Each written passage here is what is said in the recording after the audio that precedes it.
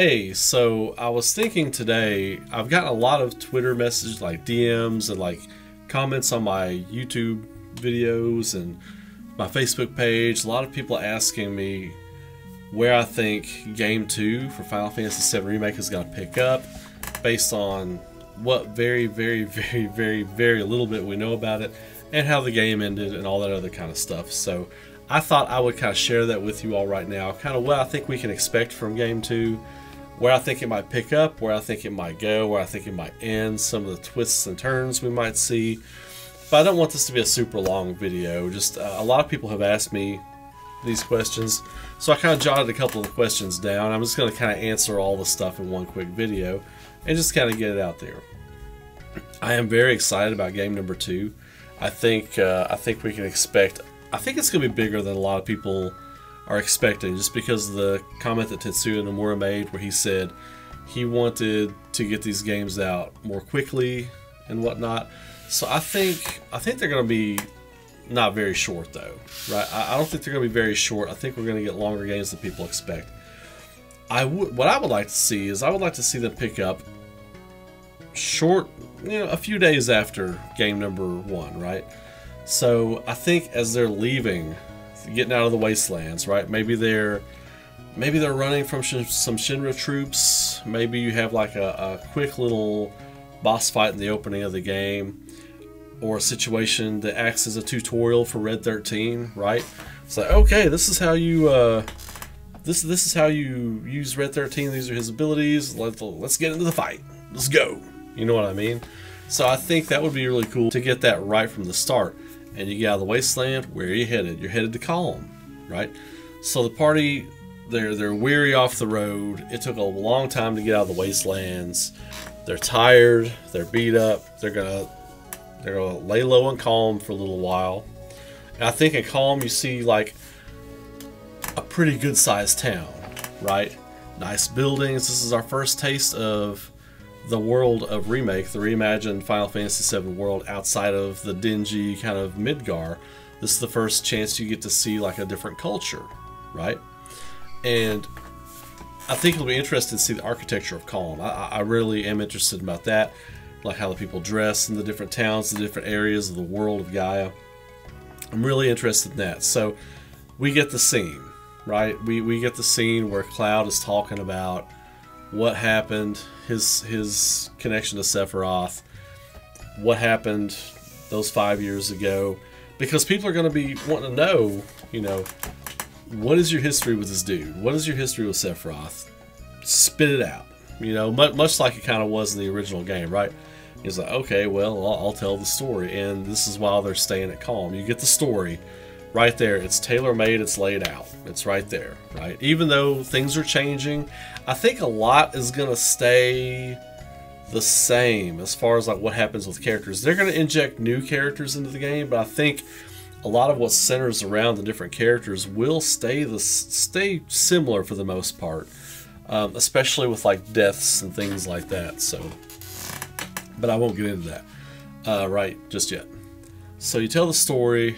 You get ready to leave Calm. There's a Shinra presence there. I think something's going to happen with Shinra at Calm. You're going to have to leave. And then it's going to take you to the Mithril Caves, the Midgar Zolom, that whole path. I think as you get rolling into the game, I think you're going to start seeing these little clues about somebody watching you, somebody watching from the shadows. It won't really interfere with the path, the trajectory of the story originally. You're going to have to cross the sea, right? Or you're going to go to Junon. So then you wind up crossing the sea to Junon. So the path will remain largely the same. But you're going to have somebody watching you. You're going to have stuff happening kind of from the shadows. You're going to have this element of mystery going on, right? Because we got Zack still out there. We know that Biggs is alive. Those are the two things at least that we know. Other things have probably been changed. But we know those two things for sure at least are changed. So Biggs is going to have something to do with Avalanche, and Barrett is MIA, right? Barrett is AWOL. Nobody knows where Barrett is, or Tifa. They're MIA. Biggs gets some kind of like message from Avalanche. He's like, he gets tied back up with that storyline or whatever. He's going to have something going on. But I think as you're traveling, you're going to see little hints of Genesis out there. There's going to be little hints about Zack and what's going on with him. I think Biggs will wind up going to Wutai or something, or wherever Zack is. It might not be Wutai. Wherever Zack is, I think that's where Biggs is going to wind up. And I think Biggs will wind up working with Zack on some missions or something like that. And then Biggs is going to say something like, "Oh wow, yeah, you fight like this one guy I was fighting with back in Midgar. You know, this guy named Cloud." And Zack's gonna be like, "Hold up, what? What'd you say?" And I think that's how Zack's gonna know about Cloud, through Biggs, because Zack is gonna be doing something with Avalanche, and I still think it's gonna be Wutai. I think Biggs will have some kind of, he'll either physically go there, or he'll be communicating with Base and know about Zack, or something. There will be a Biggs and Zack connection, I think. So you're traveling along, right? The thing I'm looking forward to most out of game number 2, Aerith is not going to die at the end of game number 2. I think she dies at the end of game number 3, because they really want you to get attached to her, right? They're really going to be feeding a lot into that. They're going to feed a lot into when her and Zack finally meet again or whatever, because that's going to happen. That is going to happen. I think at the end of game number 2, they're going to allude to the fact, to whatever's going to happen to her. I think it will happen toward the middle or end of game number 3. I think this is going to be 4 games, right? So the big thing I'm looking forward to out of game number 2 is Coral. Knowing how John Bentley just absolutely knocked it out of the park as Barrett in this game, I can't wait to see what he does with Coral. I think it's going to be amazing. He's got to go back. He's got to face his demons. He's got to make peace with his past. They're going to have the whole story with Dine, which I think that'll be a little bit bigger. Also, one of the huge parts of game number 2 is going to be Cosmo Canyon. We have to get Cosmo Canyon in game number 2, just like we have to get Coral, we have to get Nibelheim, we have to get Gold Saucer. Probably gonna have to get Rocket Town, but I don't think Rocket Town will be as huge, right? I think we're not getting to Wutai. We're not getting to Wutai in game number 2, I don't think. I think you'll see it, I think you'll hear about it in cutscenes or whatever, you'll know about it as the gamer, but the party won't get there in game number 2. Cosmo Canyon is going to be huge, because you're gonna have to get there because of Red 13. Bugenhagen, as I've said before, and I'm going to do another video on Bugenhagen really soon, he is going to be an elite source of information in game number 2. I think he's going to know what's going on with the Whispers, the Cutting of Fate, because he knows how to listen to the planet. Cosmo Canyon is going to be huge. The G Cave, however you want to say that. That's going to be that's going to be emotional, man. I get emotional playing that part. You know, Red 13 hates his father, Sato, and then he finds out that he was actually the great warrior. He was the great hero of Cosmo Canyon. I mean, I love, that's one of the best story points of Final Fantasy VII, is the Gi Cave and finding out about Sato and how he protected Nanaki and Cosmo Canyon from the invaders. That's just brilliant storytelling. So Cosmo Canyon is going to be huge, and I can't wait for that part. Nibelheim is going to be huge. Gold Saucer, well, okay, so there's a few parts I think are going to be really big. I kind of consider Coral, Gold Saucer, one thing, right? Because that all happens at once. So there's 3 big things I'm looking forward to. That, you're going to have Nibelheim. Nibelheim is going to be big. You're going to get Vincent. The whole mystery surrounding everything. I think that's going to be really just a great part of the game, story-wise. I think a lot of that will remain intact. I think a lot of that will remain as it should be. The part with Coral, though, I think is going to be really good, because you get to do Gold Saucer. You're going to get to see Dio. You're going to get to see all the stuff in Gold Saucer. I think it's going to be massive and immense. I wasn't big on playing the mini games and stuff in Gold Saucer. Like, after I beat it, I'd go back and do I love the submarine game in OG Final Fantasy VII. That was my favorite. I hated the bike. I sucked at the bike. I'm terrible at the bike.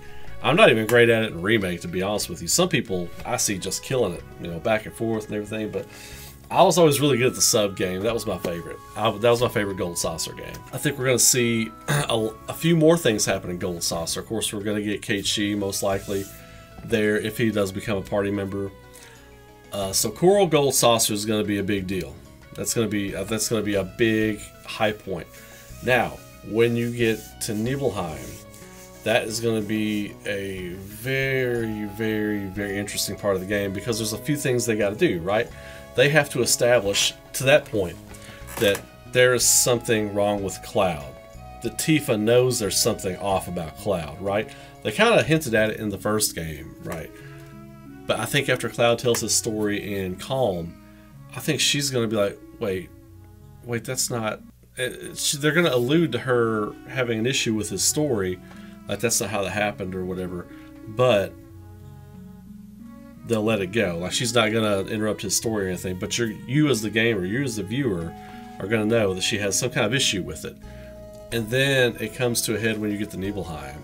She's going to be like, this was all destroyed, what the hell, all of our families are dead. My dad was cut down by Sephiroth. Your mom was cut down by Sephiroth. How do you not remember any of this, I think that's where Tifa's going to come to a head. I think her and Cloud are going to have issues at that point. I think there's going to be a disconnect between the two characters. Like, don't even talk to me. I think they're going to play it up a little more dramatically in this game. And Shinra Mansion's where we get Vincent. Now, I think throughout game number 2, you're going to have an element of mystery. I said it's going to be Genesis, but I think, they're going to do it in a way that makes you think, it's Vincent watching. I don't think that's true. I think Vincent is still asleep under the Shinra Mansion, but something's going to happen in the game. Like, they're going to allude to Vincent, right? There's going to be people saying stuff like, there's something sleeping in the basement of the Shinra Mansion. Like, they're going to allude to it. And he will be a story point character now. He won't be something extra that you have to get or whatever. And I think, as far as like where game number 2 will end, I think a perfect ending for game number 2, because I really feel like game number 2 is going to be all about the party in Aerith figuring out what Sephiroth is doing and learning about the ancients and the black materia and all that kind of stuff, right? Because Sephiroth he changed destiny, right? But his goal is still the same goal. All he did in the first game was make it so that he can get to his end goal, right? To eliminate these things that are keeping him from winning this whole time, so that he can achieve his goal, which is to strike the planet with the black, with meteor, to be at the center of that wound, to absorb all that and use the planet as a vessel to travel the cosmos. That's still his goal. What he was trying to accomplish in the first game was to get all the crap, all the whispers and stuff out of the way, the cries of the planet. So he's still going to be after the black materia. He's still going to need to get the Temple of the Ancients thing done. He's still going to need to get the black materia out of there. I think that right there is probably where game number 2 ends. And you can end it in such a way to where after Temple of the Ancients, after the story Fallout stuff, whatever happens there, you can still play the game and run around the world and do extra stuff or whatever. It's just basically the story's on hold until game number 3 comes out, basically. I think that's how they're going to work that. Because I think game number 2 will be built, they will build all the world. Game number 3, game number 4 will just be like the other discs of the game when you pop a new disc in. The world's already there, you can see it, you can do it. Everything will be there, but not necessarily unlocked, right? So I think that's what game number 3 and number 4 will be. I don't think we get any deaths in game number 2. I think they're still setting the table in game number 2. Game number 1 was an introduction to what they were doing. Game number 2 is going to set the table completely. Game number 3, we start losing people, and I'm not going to get into that yet because we don't even know anything about game number 2. I'm just telling you all what I think we might see and what I would like to see. Now, as far as battle system and carrying over all of your stuff, I've had a lot of people, a bunch of people, that's the biggest thing people have asked me about. I think from game number 1 to game number 2, I think we won't carry our stuff and our levels over. Which, I think levels maybe. I think I could see it taking like a percentage of your levels. If it's possible or not, I don't know. I'm just spitballing, but because they cap you at level 50 for some reason, right? You can't get to level 99 in Final Fantasy VII Remake. They cap you at 50. I think they cap you at 50 because they do want your levels at least to carry over. Now, your weapons and your materia, I don't think are going to carry over. I don't. Because I felt like, as much as I love Remake, I felt like the materia was a little too easy to master. That materia is, and that's all the materia, right? It's going to be hard to think up new materias, especially magic materias and stuff, to have for the rest of the 2 or 3 games they still have to do for Remake. So I think you reset all that. They use some kind of excuse like it's just manufactured Shinra materia. You want to find the real materia out there in the world, you know, that really contains the knowledge of the ancients, so you can really use powerful spells. However they decide to do that, whether it's say it's refined materia, it's not as good, you want to throw it away, or here's another thing, right? If they want to redo all the materia and not have your materia carry over, right from the jump, you get attacked by Yuffie, right? You get ambushed by Yuffie or something like that. She steals all of your materia, all of your weapons. She ganks everything from you, and that's how they introduce Yuffie, and that's how they reset all of your gear, all of your materia, but let you keep your levels. I feel like that's what they're going to do, because they're going to want you to find new weapons and stuff like that throughout the game. I would love to see them do something with Cloud's like combination sword, like he has in Advent Children, the multi-section combinational sword. I would love to see them like, you know, oh well, you got these 3 or 4 old swords you've had throughout the game. Do you want to refine those down to pieces and, you know, put them together as one sword? Yes, let's do that. You know, there's a lot of different ways they could go about it. I think the combat system and the gameplay are excellent. I wouldn't change. I wouldn't touch that. Now they're going to have to tweak some. They're going to have to make a new kind of like, they're going to have to fix aerial and camera. They're going to have to fix the aerial combat and the camera, because for characters like Yuffie and especially Vincent, he's going to be flying around and doing all kinds of stuff. And you got Sid, who I could see Sid being kind of like a Dragoon type character. Well, he kind of is a Dragoon. He's a Lancer, right? So I could see them, they're going to have to tweak some gameplay, like the camera and things like that, and aerial combat for those characters. But outside of that, I think the combat's great. I wouldn't touch it. I wouldn't touch it. I think that's great. But I think they will reset your materia. They will reset your gear. So Final Fantasy VII Remake Part 2, I kind of think the highlights I want to see, I kind of shared that with you all. They're going to allude to Aerith's death probably in the middle of the end of Game 3. Because they want you to get a little more attached to that character, and they want to blindside you. They don't want to have a cut and paste, you know, this is how she died in the first game. So when you get to that area in the Forgotten Capital and she's praying, you're going to be like, here it comes. And it's not going to happen, right? It's not going to happen. But she is going to die. She's going to die differently, right? And I have a theory on that, but I'm going to save that for another video, because like I said in the previous video, I think that's going to piss some people off. And I hope I'm wrong, but I have this gut feeling I know how they're going to do her death. Yeah, so that's what I think. All the questions you all have asked me, let me see my list here. What are some of the high points? Materia and gear levels, carryover, character deaths, character introductions. Yeah, I think game number 2 is going to be solid. I think it's going to be longer than what we think it will be, and I'm excited for that. Game number 2, I mean, the first game I've gone through 3 or 4 times now. I think I just finished it for a 3rd time. Yeah, because I finished on normal, hard, and then we did the lore kind of like theory speculation run on Twitch, and yeah, so 3 times. But I'm excited about where it's going. I think it's going to be a fun ride. I can't wait to start seeing some official stuff coming out. But as far as my opinions on where I think it's going to go, what I would like to see, where it's going to go, there they are. So I thank you all for tuning into the video. If you all like that, please throw a like on the video. Subscribe to the channel so you get all the stuff as it's dropping. I'm trying to do daily videos right now. Got a few other things I'll be doing soon, reviews, art videos, things like that. But until then, go have a great night. Keep rocking. Be good to each other. Stay safe out there, and I will see you in the next video.